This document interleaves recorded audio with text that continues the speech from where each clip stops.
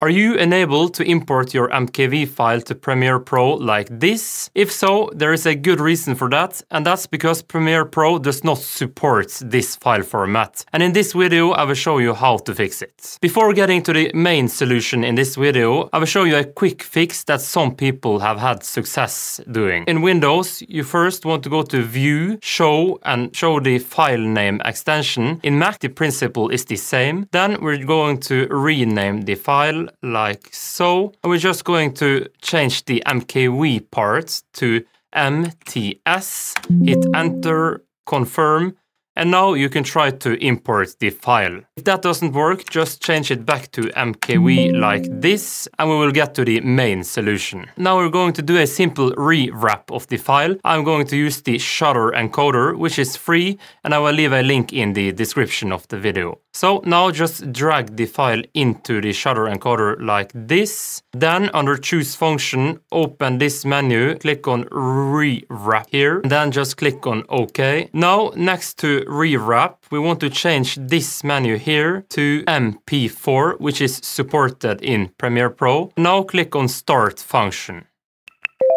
Once it's done, you will by default find it in the same folder as the original file. And now you can try to import it to Premiere Pro like this, and you can see it works. If that didn't work, you may have a corrupt file or the codec is not supported as well. And in that case, we will have to transcode the whole file. So just drag it into the shutter encoder. And now under choose function, we're going to choose the Apple ProRes, or if you want a smaller file size, you could choose the H264.